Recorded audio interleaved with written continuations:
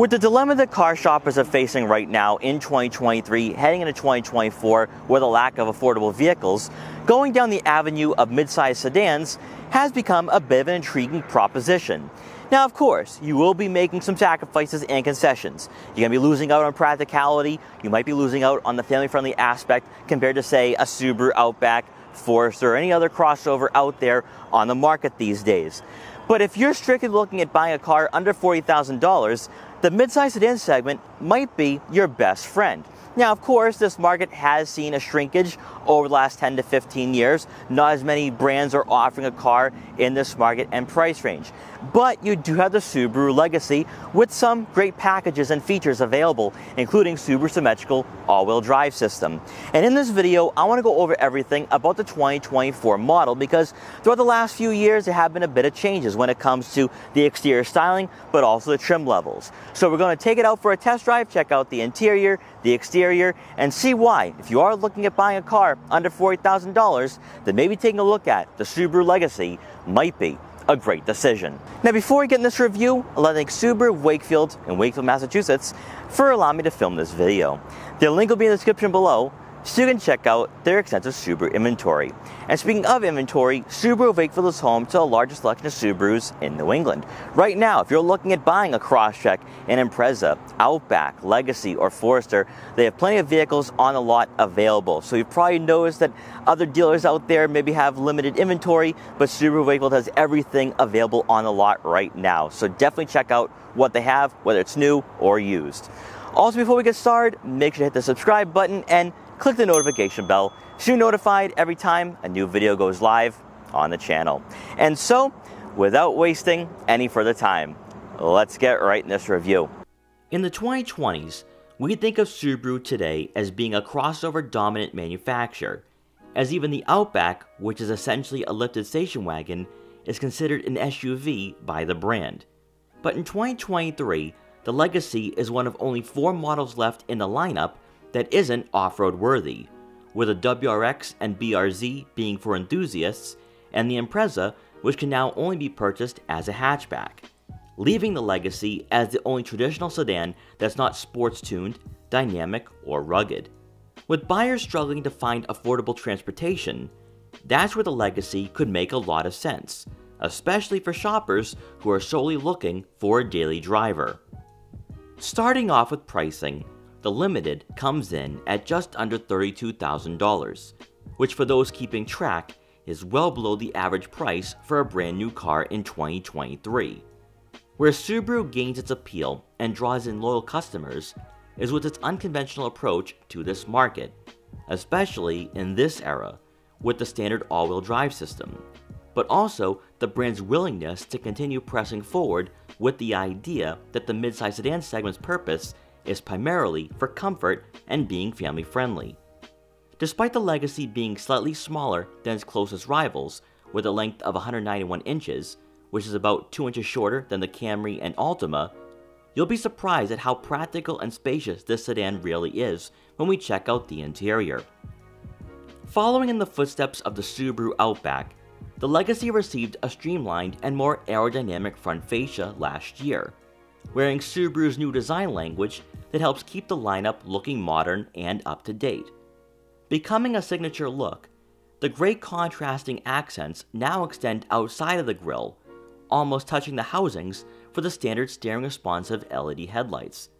While Subaru has always been lenient with their body lines, especially throughout the last few generations for the Legacy, the minor facelift has made the sedan more noticeable on the roadways. Capping off the front portion of this car, the LED fog lights will provide improved illumination on dimly lit back roads, while simultaneously playing a small role in the sleekness of this sedan. Moving over to the side profile, the Limited will be sitting on 18-inch machine finish alloy wheels. And while there may be some apprehension about upsizing on the tires compared to the Premium, because Subaru suspension is very soft and forgiving, ride quality won't be diminished. However, road noise entering the cabin may be more audible compared to the 17s. You'll have body color folding side mirrors with turn signal indicators to go along with blind spot detection for added safety. Then as we make our way around to the back, the rear fascia went mostly untouched, heading into the 2023 model year when Subaru refreshed this sedan. With the WRX slotting into place as being the aggressive and sporty car in the lineup, the Legacy once again takes the reserved and understated approach to the road presence, which for Japanese brands has become par for the course, as many of the Legacy's competitors outside of Hyundai and Kia have fully embraced selling points that appeal to shoppers who want fuel efficiency and modern tech rather than a striking design. Powering the Legacy Limited is a 2.5-liter Boxer 4-cylinder engine, producing 182 horsepower and 176 pound-feet of torque, and this powertrain is paired with a CVT. Prior to the sport trim being introduced to the lineup, the Limited did come available with a 2.4-liter turbo, but now this model takes on the role as being the middle child, where you'll receive better features and interior comfort, but no boost in performance. Since most of the Legacy's rivals use similar powertrains and transmissions, Subaru's family sedan falls right in line with the Honda Accord and Nissan Altima. And while upgrading to the turbo would be an appealing choice, the 2.5 propels you right along with a linear power band, despite the 8-second 0-60 time. Where the Legacy does make a splash is with Subaru's symmetrical all-wheel drive system coming standard, which has made the sedan very competitive throughout the years, as traditionally, cars in this segment are front-wheel drive only. For fuel economy, you're looking at right around 27 miles per gallon in the city, and 35 miles per gallon on the highway. Now with Subaru standardizing the 11.6-inch touchscreen, even for the premium, the list of add-ons by opting for the Limited is where you may feel compelled to spend a little extra. You'll be greeted by power adjustable and heated leather seats for both the driver and passenger, with the driver's side having memory seat functionality. A feature that's often overlooked with the Legacy is programming in driver settings, such as seat and mirror positioning, so when it's your turn to drive, you won't have to manually adjust everything to your desired comfort. Further incorporating creature comforts into your ownership experience, by opting for the $2,000 package available for the Limited, you'll receive a heated steering wheel, onboard navigation, a power moonroof, and Subaru's driver-focused distraction mitigation system, which promotes safe driving habits. What's not equipped on the Legacy, and likely won't be for some time, is a full digital instrument cluster, but you still have the information display in between the analog gauges. Returning to the head unit, there will be physical buttons for the dual-zone climate control and front and rear defrosters, with dials for the volume and tuning mounted on both sides of the user interface. As with any Subaru using this infotainment system, the fan speed, heated seats, and AC adjustments will be placed at the bottom of the screen. With the Limited, wireless Apple CarPlay and Android Auto compatibility do come standard, along with the upgraded 12-speaker Harman Kardon premium audio system. As always, you will have a rear backup camera with trajectory, and standard for this trim is reverse automatic braking and rear cross-traffic alert. Below, you'll have a cubby for a smartphone, with a wireless phone charging pad being a $350 option, and a tier where you'll find a USB and USB-C input. And rounding out the front seating area, for the center storage compartment, you should have enough room for a smartphone or wallet. Quickly taking a look at the second row seating area for the Subaru Legacy. If you're cross-shopping this sedan with rivals such as the Toyota Camry, Nissan Altima, and Honda Accord, the Subaru Legacy will be sitting near the top in this market when it comes to interior dimensions for the second row. At around 39.5 inches of legroom, this is better than what we see from the Camry and far better than what we see from the Altima. So if you are looking for a family-friendly car that isn't a crossover, the Legacy has to be on your list of considerations. Now, there are a few things to point out here. Since the Legacy is a sedan, you do have a lower roofline, so taller passengers might be hitting their head on the headliner.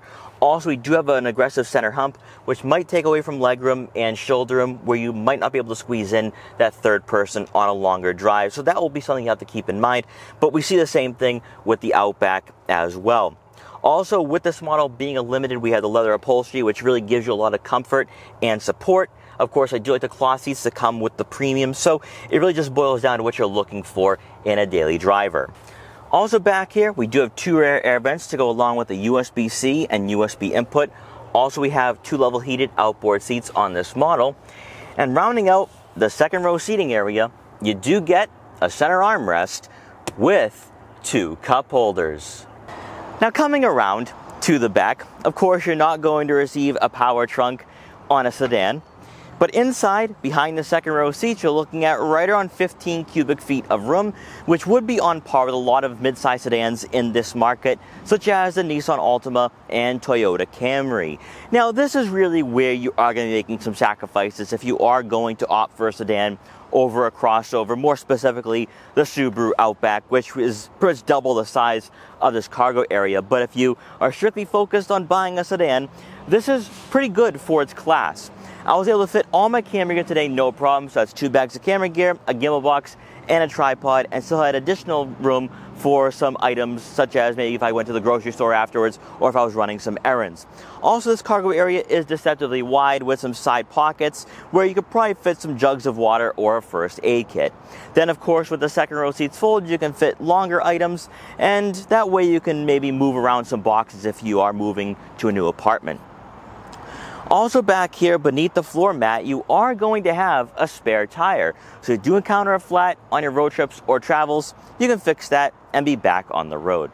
And finally, for the moment we've all been waiting for, let's take the Subaru Legacy out for a test drive. So we're now behind the wheel of the Subaru Legacy, and believe it or not, considering how many times I have featured Subarus on the channel, this is the first time I'm actually doing a test drive of a Legacy with the 2.5. So I want to see how this compares to the 2.4 I had featured almost 2 years ago, but also how this compares to other mid-size sedans in this market.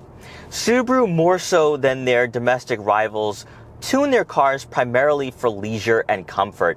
They're not going to be aggressive or dynamic outside the WRX, and I think that if you are somebody who is more of an enthusiast, you're going to want to go in that direction. Or if you're somebody who has a lead foot, you're going to want to go with the 2.4 with the 260 horsepower and 277 pound-feet of torque, just because it will give you more of an exhilarating driving experience.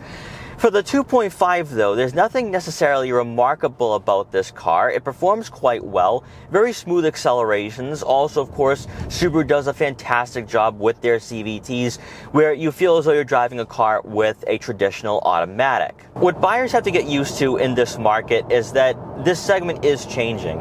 Where even Honda dropped the V6, they no longer offer a manual, and they're going more reserved with their styling. Subaru's kind of already been there and done that, although for the 2023 and 2024 models, you did get more of an aggressive front fascia, which really opened the door for the sport trim. So Subaru is trying to play around with the idea of giving you something a bit more exhilarating and fun, especially when it comes to the design. And I do think it does go a long way, where it does look a bit more dynamic. But for this particular segment though, having a car with 182 horsepower, give or take, with a CVT is pretty much par for the course in this segment. And you do have an adequate amount of power when you are on the highway. You can pass slower drivers. What buyers are also going to love too is that this powertrain is rather mute. It doesn't really give that droning feel that you would find with other CVTs in this market. Also, of course, with it being a 4-cylinder, usually you don't get the best sounding experiences when you are on throttle. But for a daily driver, for a commuter car, this is really just giving you the basics. It's giving you a car that you have the power to pass slower drivers. It also really stays nice and centered in its lane, so it does have a nice lower center of gravity. And it just becomes a car that really just gives you the creature comforts at an affordable price point, where we do have leather upholstery and also heated seats. But even when you are on throttle, when you want to pass some of the slower vehicles that are in the middle lane, it can easily do that. So I don't think that you're going to feel compelled to opt for the turbo. Also, more importantly, is that you don't really hear a lot of road noise in this car, which is one thing that Subaru has been playing around with, especially with the Subaru Global Platform, where everything is about refinement, but also rigidity to the chassis. And the same goes for the Legacy. And we have seen them really improve on the sound deadening, making it a bit more isolated from the outside world. And even though we do have the larger tires with the Limited, it's not going to really be a factor when it comes to the driving experience. Because the Subaru Legacy has taken on this more mature demeanor, much like its closest rivals, not only when it comes to the interior layout, but also the design as well, the driving dynamics differ quite a bit from the WRX, which kind of opens the opportunity for the WRX to reach a bit more of a wider demographic, which is why I think we're seeing more emphasis on that CVT for this generation for the WRX. And as a result, the Legacy isn't going to be dynamic as it may have been 15, 20 years ago. And a lot of that is because this car is really going head to head with other more laid back cars like the Camry, like the Accord. And with that, you're going to have a lighter steering. You're going to have the typical Japanese driving experience where the steering isn't going to be too tight. It is direct, but it's not going to be putting you on the edge of your seat. However, when you are driving in the city or the suburbs, its maneuverability makes it perfect for those who are maybe hopping in from an Impreza or a Crosstrek who are looking to make an upgrade to a bigger vehicle. Also, of course, too, with this car is that Subaru is really relying heavily on the intangibles with the all-wheel drive system, also the amount of legroom that you have in the back for the second row, so it's more family-friendly, and that's really what Subaru banks on. That's really been their MO throughout their entire lineup. Now, of course, with their crossovers, they're really buying into the off-road experience with the Wilderness trim, but for the Legacy, this is more of a car that is more of a step up for people who have maybe owned Imprezas or Crosstreks in the past, and they're looking for something that's more luxurious, a bit more upscale, especially under $40,000. And with the leather upholstery, it's nice and comfortable in here. They do provide a decent amount of bolstering, which is not something I would have expected for a car in this market. Also, another thing too, really going back to the fact that the Subaru's global platform is all about refinement. What they've done to the interior to this car, the soft touch materials on the dashboard, the armrest, it really just goes a long way. It makes this car feel more premium than the price tag would suggest. When it pertains to the suspension and on-road comfort, I think Subaru does a fantastic job of giving you a vehicle that is family-friendly and also not having you feeling those bumps and imperfections where you're not going to be getting those jolts, you're not going to be getting thrown around. And Subaru does that better than a lot of other manufacturers. And I think some journalists will say, well, that really adds to the lack of a remarkable driving experience to the Legacy, where there's really nothing that you could point to and say that this car is unique in a sense. However, for a lot of buyers that really are not looking for a sportier experience, they want a car that is safe, that is comfortable, that is practical, relatively speaking, for the sedan market. That's where the Subaru Legacy becomes an appealing option, and one that really does make sense, especially with the 2.5, because you're getting better fuel efficiency as well compared to the 2.4. So it becomes a perfect head-to-head comparison to the Camry, to the Accord. But also something too is that because you get that all-wheel drive system standard, buyers in the Northeast or colder regions of the US might be more apt to choose a Legacy over some of the rivals that don't offer all-wheel drive. So guys, I hope you enjoyed this review. If you did, please like, comment, share, and subscribe for more. Also, make sure to follow me on Instagram at BostonAutoblog so you can see what I'm up to and what vehicles I'll be featuring in the future. And I will see you guys next time.